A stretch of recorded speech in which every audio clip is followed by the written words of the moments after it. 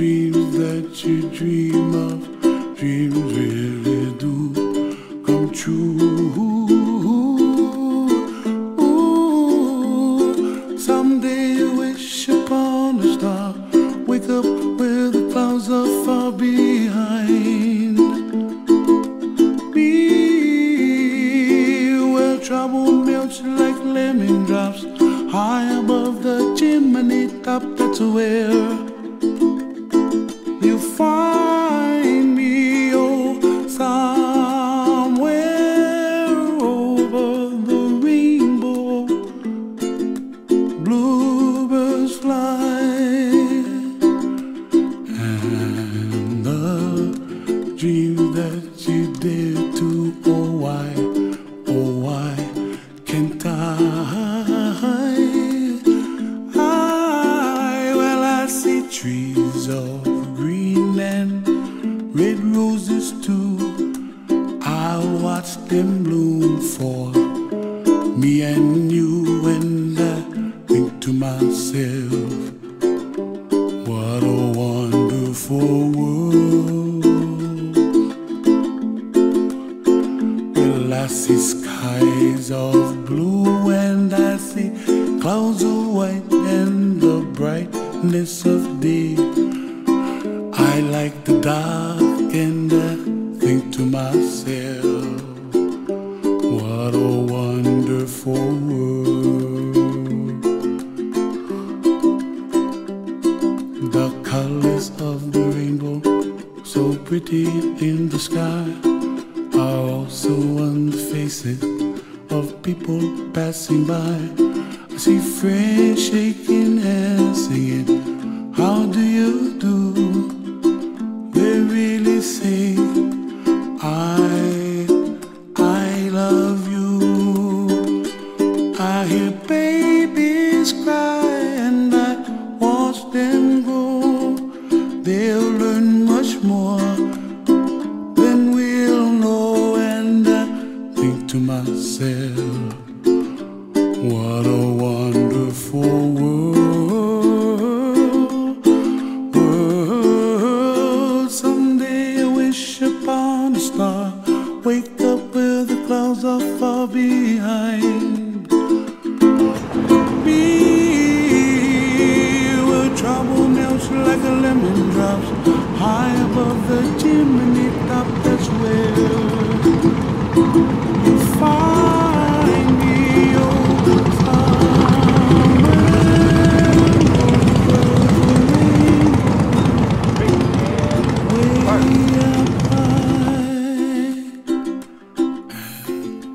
the dreams that you dare to, why, oh why can't I?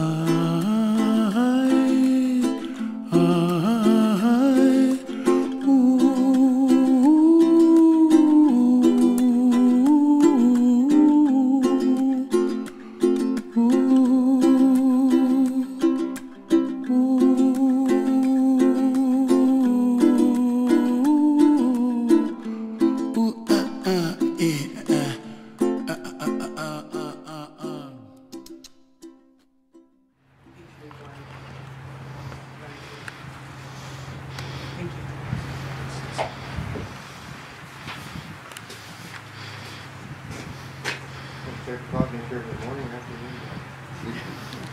Good morning, everyone.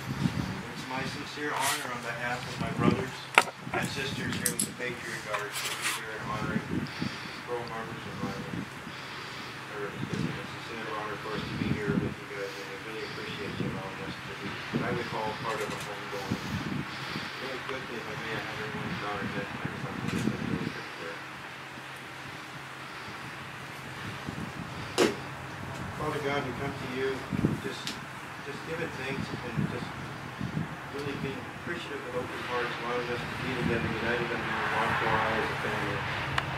Father, we want you to look over all our family members and friends, more importantly, looking over Gery, who has done his service, has walked the walk, and what I've been told, talk the talk. So just want to thank you, Father, just to look over each one of us and allow us just safe passage to and from our destination today. In Jesus' name, I pray. Amen. This is kind of impromptu, and then we've just been told to come up and address the family. I apologize, I didn't have anything prepared, but what I'd like to do is ask Miss Sally if she has anything that she'd like to share with us, address everyone, and then we can go on from there. And not to put you on the spot. I just want to say that in all my life, I've met many. Gery was a standout in my life. Something I never thought would ever happen again in my life. But we truly had a loving, deep relationship with respect for each other and respect for each other's way of living and thoughts and desires and plans.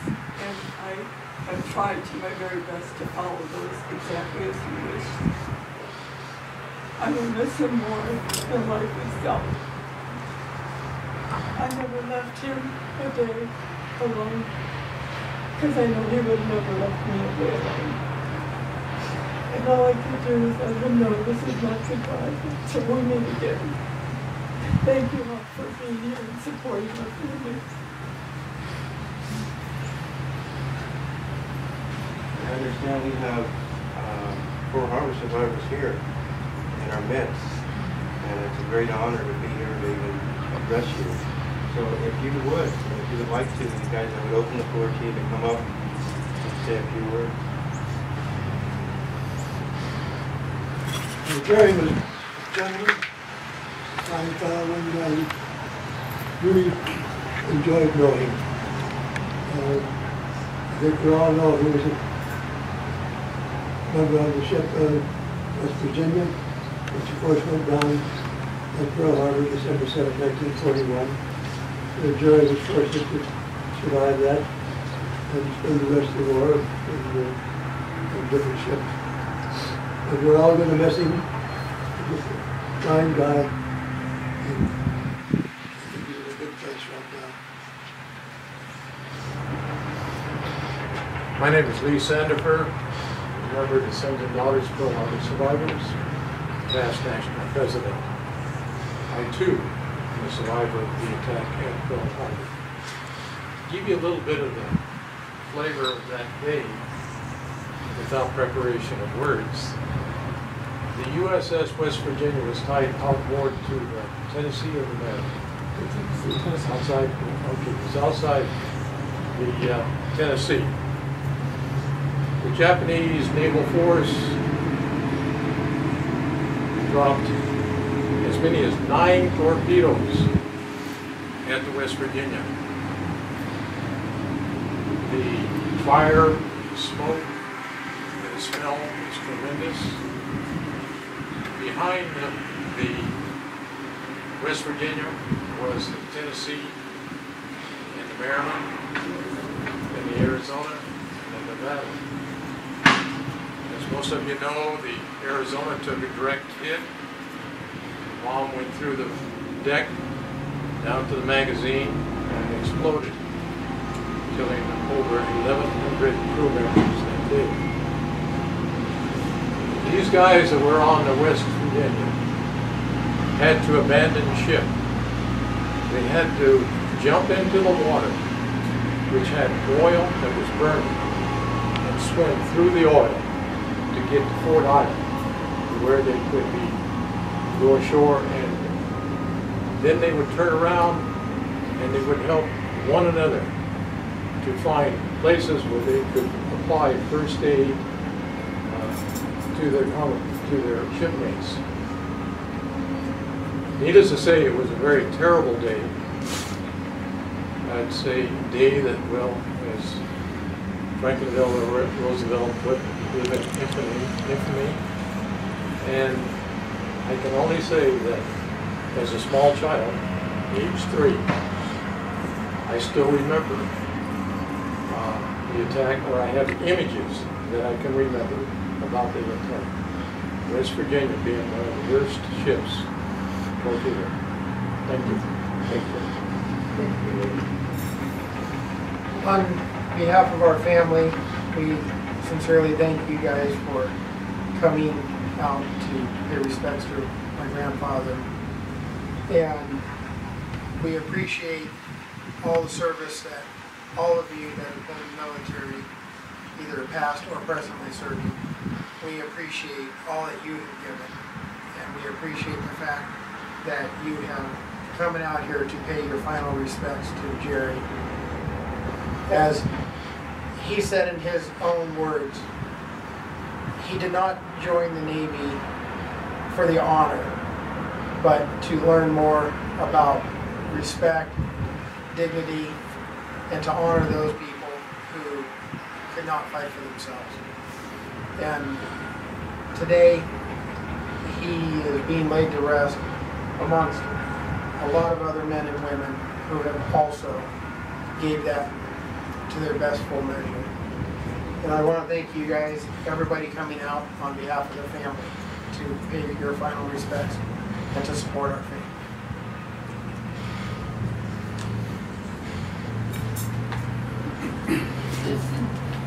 Hi, my name is Dwight Hansen, and I get the honor of kind of hanging around with you guys and getting to know the Pearl Harbor survivors. My father was in World War II, and I just wanted to share a passage of scripture that I think is very appropriate for not only the gentlemen here that have honored us with their presence, that have all served, but also those that have gone before us, and our brothers in arms that didn't make it, and sisters in arms that didn't make it. And it's out of John 15:9 through 17. And it says, "As the Father has loved me, so I have loved you. Now remain in my love. If you obey my commands, you will remain in my love, just as I have obeyed my Father's commands and remain in his love. I have told you this so that my joy may be in you and that your joy will be made complete. My command is this: love each other as I have loved you." And one verse that I think is particularly appropriate for the company that we have here today and honoring Gery for the choices that he made in his life is John 15:13 that says, "Greater love has no one than this, that he laid down his life for his friends." And we see that Gery had made that decision to try that he would be willing to do that. And like many of his shipmates who didn't make it that fateful day, Gery was blessed enough to make it. And like the gentleman that we have here, I know you all have friends and brothers and sons and fathers that made the ultimate sacrifices as well. And Jesus Christ tells us that no one has greater love than those that did this and laid down their life for us and for our family and for our children. It goes on to state that that you are my friends if you do what I command. I no longer call you servants, because a servant does not know his master's business. Instead, I have called you friends, for everything that I have learned from my Father I have made known to you. You did not choose me, but I chose you and appointed you to go and bear fruit, fruit that will last. Then the Father will give you whatever you ask in my name. And this is my command, that you love each other.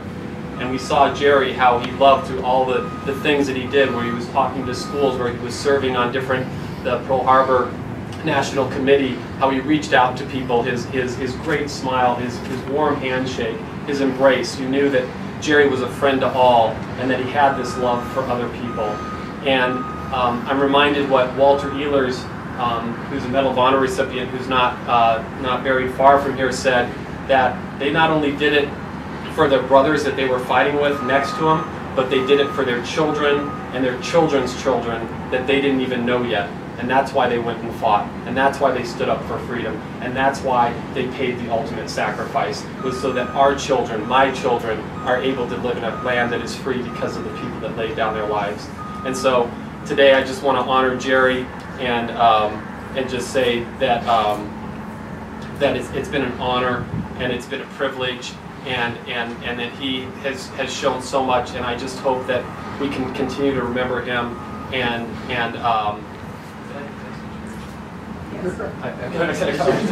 Okay, so I just, that we honor him and remember him, and I want to thank you all for coming, and thank you all you gentlemen for your service, and thank you. It means a lot to us, and I know to the family that you're here today, and I really appreciate it, and just thank you so much. Going once, going twice. Just because you don't have the floor now doesn't mean it doesn't stop after this. So You know, his legacy is left in your memories. That and you will always have. So you keep that close to your heart. I'm going to leave you one scripture and I'm going to let you go. Philippians 4:13 says, I can do all things through Christ Jesus who strengthens me. Something I hold dear to my heart, and I just want to share that with you all. Patriot Guard is going to form one last flag line for our honoree before he's declared. And after that, we're dismissed. But I just want to say thank you and God bless you all.